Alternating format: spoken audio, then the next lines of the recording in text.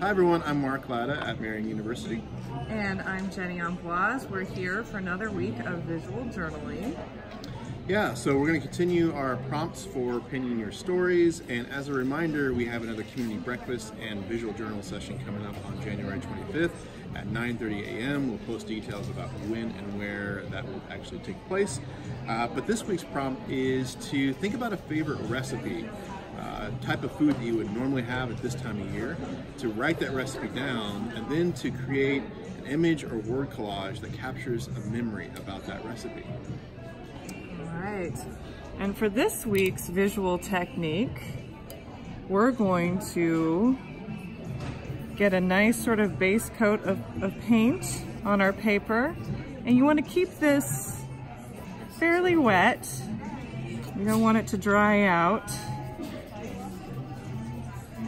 And if it looks a little too light, you can always add a little more pigment.